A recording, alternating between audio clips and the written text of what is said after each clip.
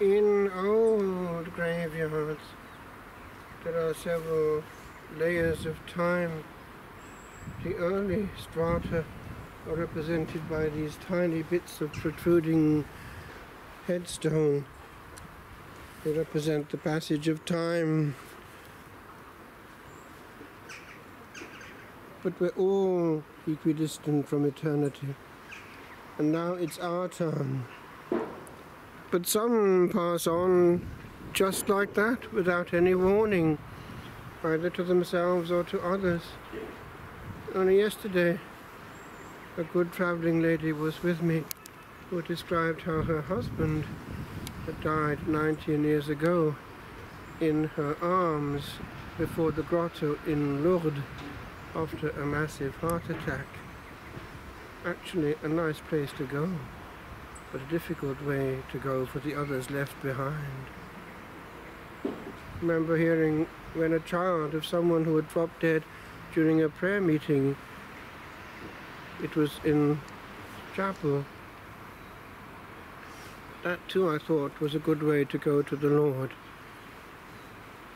But sometimes reports do come to us of people who have died in sudden terrible accidents by human error or whatever it may be.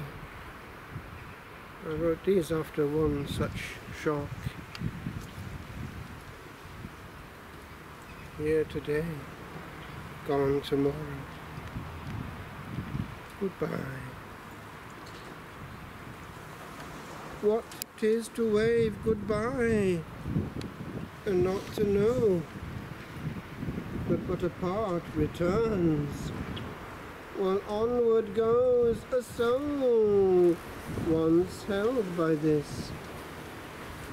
What 'tis to go and gaze upon the face that mid the throes of tearing and of hurt, for aye was dim in but a cosmic second, but some hand let tap upon the clock,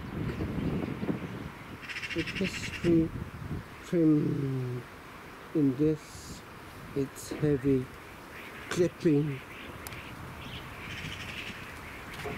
'Tis to stand alone upon the shore of this wide world, with more than half ere lost. 'Tis to be tossed to facts of dismal glaring, and be hurled across a morrow's barrier that, uncrossed, had left all time in peace.